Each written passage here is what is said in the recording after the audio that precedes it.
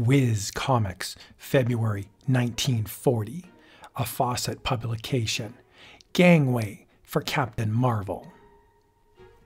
Extra Whiz Comics Extra introduces Captain Marvel.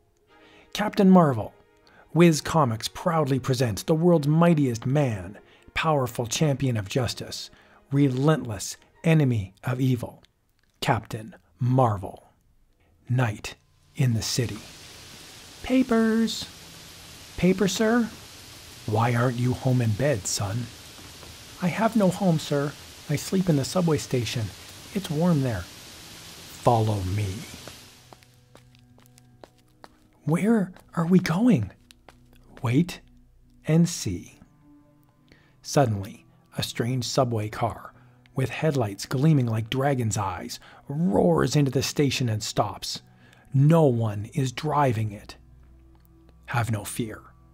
Everything has been arranged.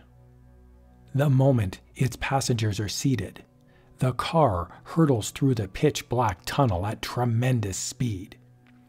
The car has stopped at the end of the line.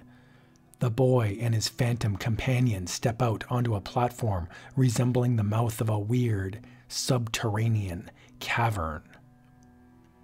Mustering his courage, the boy enters an ancient underground hall, carved out of solid rock, grotesquely lighted by flaring torches. The 7 deadly enemies of man: pride, envy, greed, hatred, selfishness, laziness, injustice. Welcome, Billy Batson. An old man, sitting on a marble throne at the far end of the cavern, speaks as they approach. How did you know my name? I know everything. I am a huge black cloud, a blinding lightning flash, a deafening peal of thunder form out of nowhere as the old man speaks his name. Shazam! Simultaneously, a curious inscription explaining Shazam's name appears magically on the wall.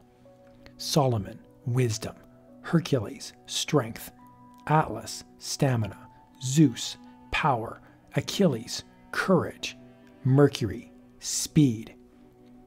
For 3,000 years I have used the wisdom, strength, stamina, power, courage, and speed the gods have given me to battle the forces of evil which every day threaten to extinguish man from the face of the earth.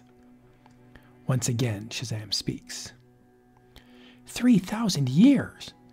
Yes, son, and during that time I have seen everything, known everything that happened throughout the world, from the highest to the lowest. The historama. Through this historama, I have watched you from the moment you were born, Billy. On this screen, I saw your wicked uncle drive you from his house to make your own way in the world after your parents died, leaving you in his care. Miraculously, the historama, a super television screen capable of depicting past, present, and future events, flashes scenes from Billy's life. I know that he got rid of you in order to get possession of the money and bonds your father willed to you. Directly above Shazam's head, a massive granite block weighing tons hangs from a slender, frayed thread. If the thread broke, the granite would crush the old man to powder. And the thread is almost worn through.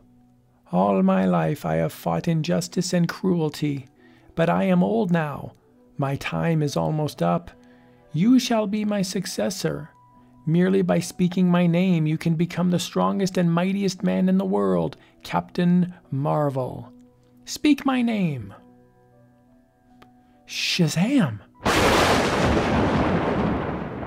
As Billy speaks the magic word, he becomes Captain Marvel. Captain Marvel, I salute you. Henceforth it shall be your sacred duty to defend the poor and helpless, right wrongs, and crush evil everywhere. Yes, sire. To become Billy Batson again, also speak my name, and now I must go. Captain Marvel, speak my name. Shazam! Through the blinding flash of the lightning bolt, Captain Marvel sees the granite block falling on Shazam. A moment later, Billy finds himself standing at his old post. Shazam, Captain Marvel, and the weird underground cavern have vanished. Gee, it all seems like a dream. The next morning, sensational news almost makes Billy forget his night's adventure. Extra, extra, read all about it. Maniac scientist threatens U.S. radio system, demands $50 million. Air officials alarmed. Give me a paper, kid. Want to read about the boss, eh? Shut up, you fool. Come on, let's get going. Billy overhears a strange conversation. I wonder what they meant. Gee, maybe the boss is the phantom scientist. I'd better follow them. Trailing the two men, Billy watches them enter the swanky Sky Tower apartments. Billy tries to follow them, but the doorman stops him. Go on, kid, beat it. You can't sell newspapers in here. But Unable to trail the strange men to their apartment, Billy calls on Sterling Morris, Radiohead, to tell him what he has discovered.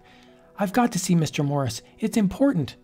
You can't see him. Get out or I'll throw you out. Before the receptionist can stop him, Billy runs into President Morris's office. Hey, you stop! It's all right, Hammond. Let the boy stay. Well, son, what is it? I've got something to tell you about the phantom scientist, Mr. Morris. Excitedly, Billy tells Mr. Morris how he trailed the suspicious-looking strangers. And I followed them to the Sky Tower apartments. I'll bet they were going to see the phantom. The Sky Tower apartments? Nonsense, boy. Why don't you tell me he lives at City Hall or in the Capitol, at Washington? But the radio official ridicules his suspicions. This is a serious matter, boy. I'm in no mood for joking about it. You'd better go before I lose my temper. All right, I'll go. But if I find the Phantom's laboratory, will you give me a job as a radio announcer? A job? I'll give you anything you want if you find this madman, and now get out. I can't waste any more time listening to nonsense. That night. How am I going to get into the apartment house without being seen? Maybe if I go up into the tower of that office building over there. The office building elevator quickly takes Billy to the observation tower.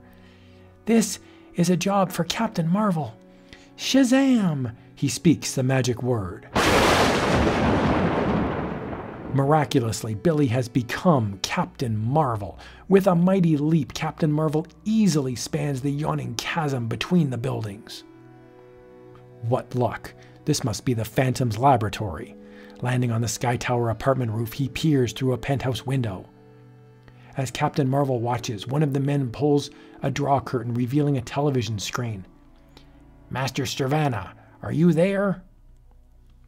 The fools! They wouldn't pay what I demanded. At midnight, we will drive every radio station from the air forever. Suddenly on the television screen appears the face of Savannah, mad scientist who has threatened to destroy radio unless he is paid $50 million. In a few seconds, Savannah's fiendish radio silencer will drive every broadcasting station from the air lanes, unless Captain Marvel can stop him. Crashing through the window, Marvel races towards the diabolical machine. With not a second to spare, he smashes the radio silencer into smithereens. The other man races for the private elevator and slams the door behind him.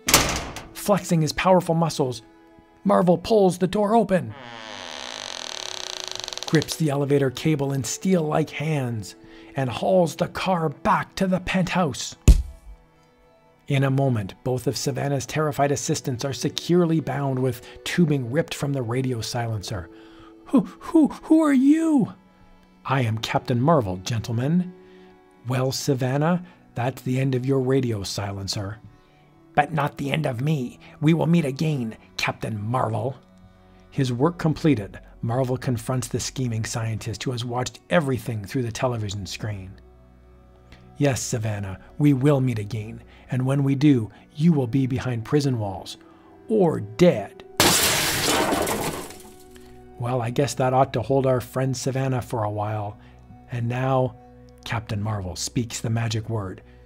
Shazam! Lightning splits the air. Resuming his normal shape, Billy telephones the radio company president. Mr. Morris, this is Billy Batson. Come right over to the Sky Tower apartment penthouse. I've got something to show you. A half hour later, Billy tells Mr. Morris everything, except about Captain Marvel. And that's what's left of the radio silencer, sir. It doesn't seem possible that you did this all by yourself. But you've got to promise you won't tell anybody that I smashed the radio silencer. I've still got to capture Savannah, and it will be easier if nobody knows who I am. So now I'll get out of here, and you can call the police. Very well, son, I promise. By the way, Mr. Morris, how about that job you promised me? Do I get it? The job is yours. From now on, you're Billy Batson, radio reporter. Billy Batson, radio reporter. Oh boy. Here's where we go to town. Me and... Who and you else, son? Nobody, sir. Just me and the microphone. That's all. Just me and Mike. Billy almost let the cat out of the bag that time. Don't fail to be on hand the next month when he and Captain Marvel go to town.